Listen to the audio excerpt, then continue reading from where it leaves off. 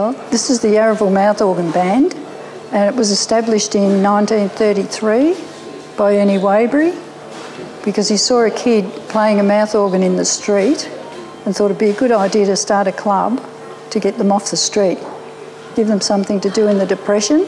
This hall was built in 1956 by the members because they didn't have a permanent home, so they built it themselves with help from the community. They come from everywhere. Greenvale, Keilor, Bundoora, Peter from Ferntree Gully, Rubens from Brunswick, because this is the only mouth organ band. That's why.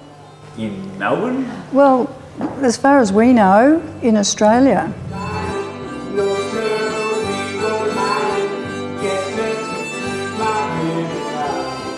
I started 28 years ago, I suppose, and then I joined up here 24 years ago.